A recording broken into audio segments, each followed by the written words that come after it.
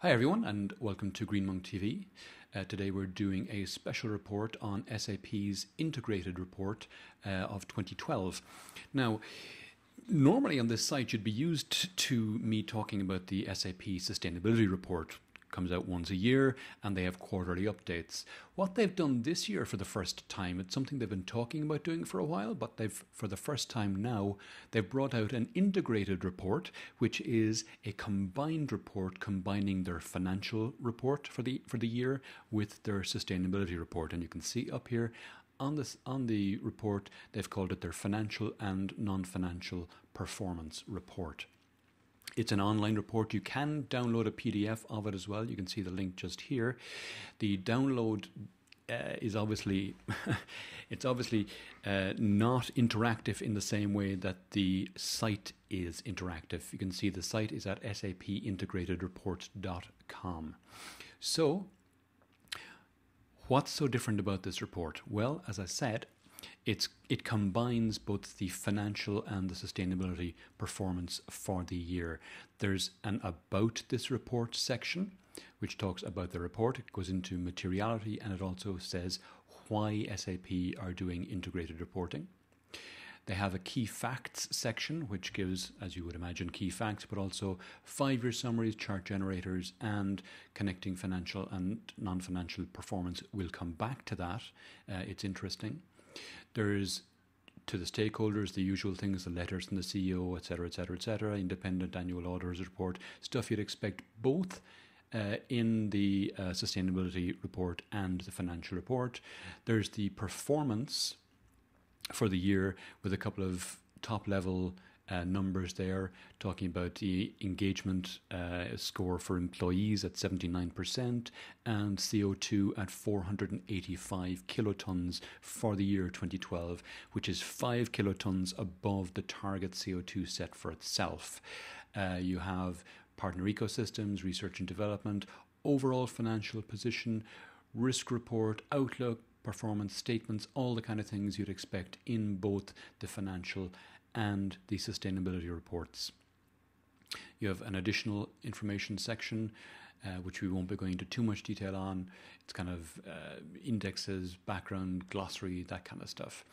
And then you have a My Download Center, which is new, and we'll come back to that as well. So, in the About This Report section, potentially the most interesting thing here is the why integrated reporting. So if I click on that quickly, they give an indication here of the thinking behind integrating the two reports.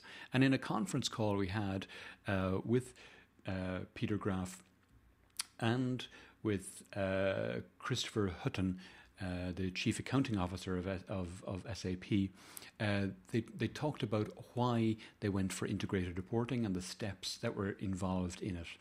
And obviously, by having two reports, you're addressing two audiences, but by combining them, you bring the two audiences together and you get one report, which can potentially address, if someone is interested in both financial and sustainability information, now they get it all in one report and they get it interconnected, which is more interesting in itself.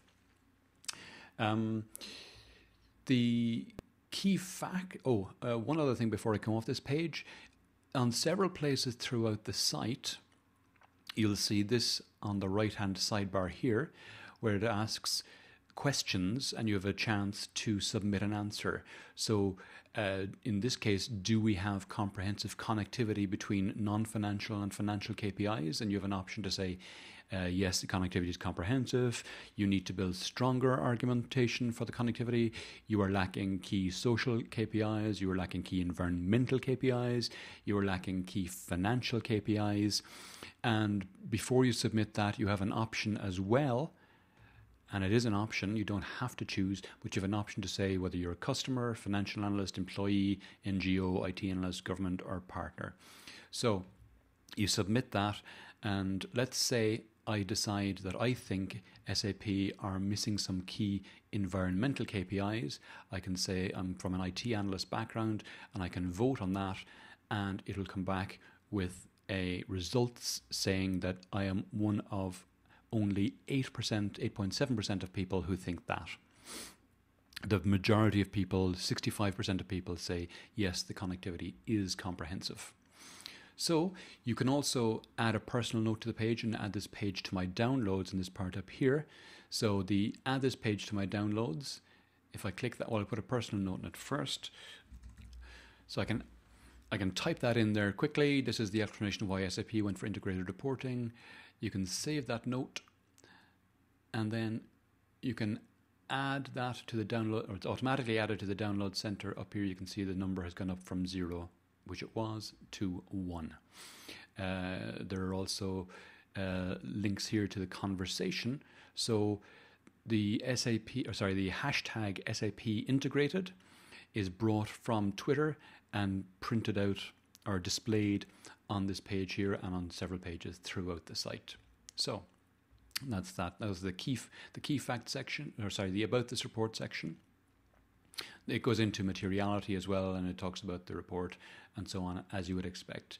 The key facts section is interesting because, as you would expect, you get the key facts about the financial reports, the research and developments, etc., employee numbers, percentage of female managers, that kind of thing, greenhouse gas emissions, and they're done here. You can see as you mouse over them, they change color to make it easy to follow the numbers across the columns. And you can see, as I said, greenhouse gas emissions down from last year's 490 to this year's 485, but still 5 above target. That's kilotons, and so on down along. What's also interesting, though, about this, and each of these, or most of these, are links to individual pages explaining the data. So if I wanted to have a quick look at the greenhouse gas emissions in kilotons, click on it there, and bang, we're into a page on that. And you can explore the data with our chart generator. We'll come back to that. I'll hit the back button. The other interesting thing on the key facts is the is the 5-year summary.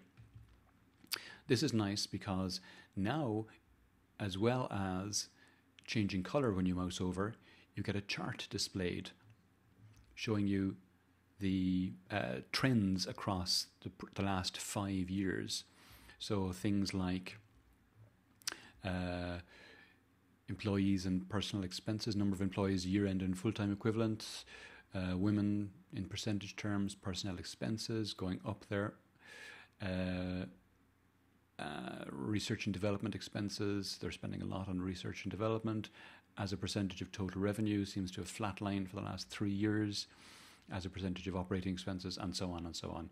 And these data are also available, or trends are available for the non-financial data as well. So very nice, very easy to digest.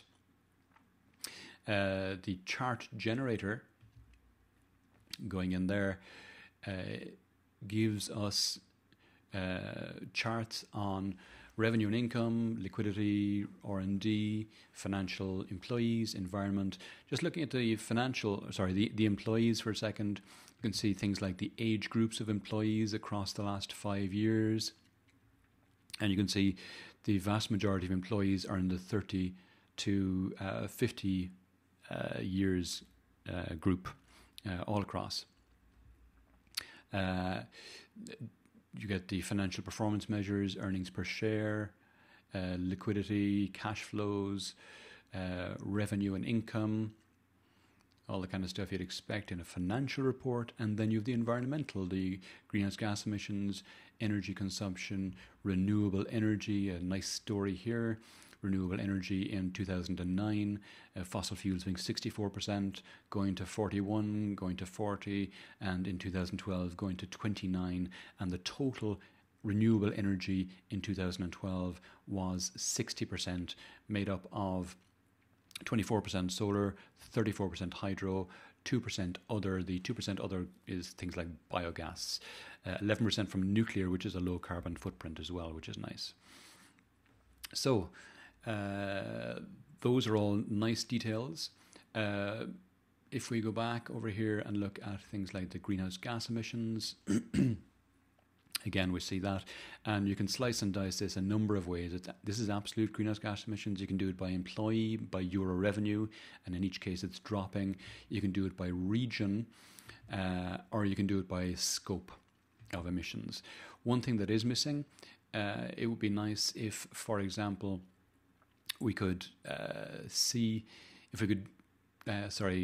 dig into these just by clicking on any of these and get more information on those. And the same with the energy consumption. We see, for example, when it comes to energy consumption, that the data center electricity accounts for 19% of the energy consumption.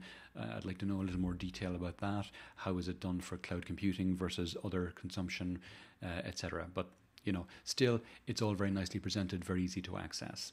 And again, you can access it across the years and slice and dice it by employee, by revenue, that kind of thing as well. So, all quite nice there. That's the key facts area. The connecting financial and non-financial performance is a nice little one as well. It talks about how these different kind of silos of data are actually interconnected, and you can see the ones you'd expect, the financial ones, the revenue and things like that. These top 4 here have got stars in them, and the stars correspond to the fact that those are the kind of 4 key targets that SAP are going after as a corporation, as a company. If we look at things like greenhouse gas footprint, we can see that that's interconnected to almost everything. It's connected to employer ranking because SAP are perceived as a better employer if they have a lower greenhouse gas footprint. So someone in the jobs market looking at potential employers sees that SAP has a lower greenhouse gas footprint, then they have a better opinion of SAP and they want to work for them, is the theory. And you can scroll down and you see there's an explanation of each of these arrows here. Similarly, the BHCI is the business health. I'm going to forget what that stands for now. It's explained down here, Business Health Culture Index, and it's basically a measure of goodness of the company, if you want. It's better explained lower down on the page. You can see as well the greenhouse gas footprint affects employee engagement for similar reasons. It affects revenue because lowering your greenhouse gas footprint should have a positive effect on your revenue by lowering your costs. Customer success, similarly reputational. The inputs into greenhouse gas footprint come from energy consumed, data center energy, and renewable energy, as you would imagine. And you can see the other connections are there as well. Things like employer ranking has big connections on operating margin, on employee engagement. The inputs come from the greenhouse gas footprint, etc., etc., etc. You can follow it all yourself there. So that's the key facts section. I'm not going to go through I'm not going to go through any of the to our stakeholders one. You can check that out yourself if you're interested. The performance one, again, some nice reports there. Going to the energy and emissions one, for example, you can see reports here on greenhouse gas emissions, energy consumed, data center energy, renewable energy. So, and again, if you're interested, you can add that page to your downloads, and the number goes up here to number 2. And there's a link here to the chart generator. On this side, on the left-hand side of the page, you see this little tab sticking out here. Clicking on that allows you quick access to some of the other reports. There's the waste and water report that you can just go straight into, and you can see the data corresponding to that. And you can also go to any of the other ones, any of the other things, like so, for example, if you're interested in the employees and social investment, that's there as well. So lots of information easily available. You've got performance statements here as well corresponding to those, and an Excel download of those. In the additional information, Not a huge amount there that we'd normally be interested in. Again, it's notes on things like the GRI index and compact. But if we go to the My Download Center finally, you can see here there's the 2 personal reports that I added to the Download Center. You also have Excel tables of various consolidated statements. You have graphics you can bring down. And interestingly, for the first time, SAP always brought out their or not always, but for the last few years, have brought out their financial reports in an XBRL format. Now they're also bringing out their sustainability information in terms of an XBRL report. And XBRL is a machine-readable form. So now their sustainability information will be available in machine-readable format. And it's going to be interesting to see how that works out in the coming few months and years, and see what people make of it. Okay, that's pretty much it. On the conference call, there's just one more thing. On the conference call that I partook in, Peter Graf made one call out at the end when he was introducing this report, where he said that SAP wants to co-innovate with others in the sustainability or financial space on bringing integrated reporting to everyone with the lowest possible cost and the highest possible precision. So SAP wants to make this kind of technology, this kind of integrated report. They don't want to be the only ones doing it. They want to make this kind of stuff available to everyone. So kudos to them for that. And if you're in this space, the sustainability or the financial reporting space, and you're interested in getting involved in sustainability reporting, get in touch with Peter Graf and see how you can get involved in it. Okay, thanks very much.